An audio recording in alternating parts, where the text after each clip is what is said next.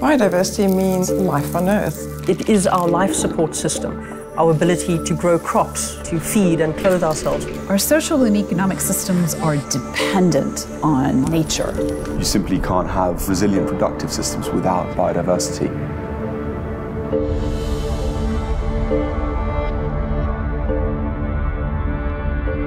Communities have always obtained cultural values, use values, or emotional values from wildlife and nature. So for me, nature can't be about stopping people from using nature.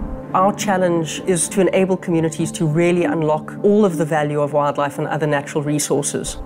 Nature conservation has become an issue that a more broad range of people are interested in. Businesses are starting to look at how they can provide solutions so that they can continue to have sustainable growth.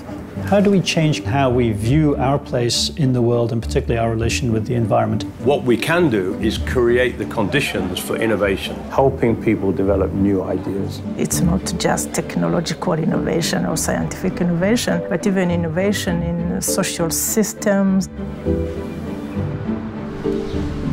To me, the bigger innovation in conservation is really to work across sectors. And I think the solutions that we need to be finding involve convening people from the private sector, people from government, people from NGOs and civil society.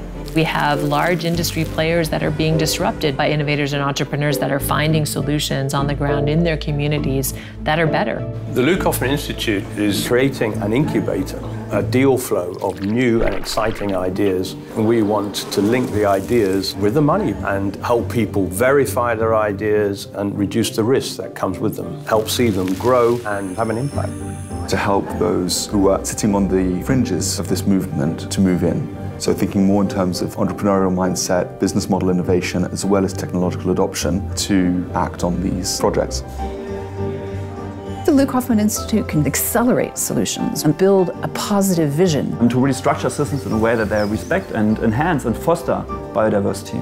And I think that's where we begin to build trust and good relations. It is about setting priorities. So where could be, for example, priorities? Are they investable? And if so, through what and how?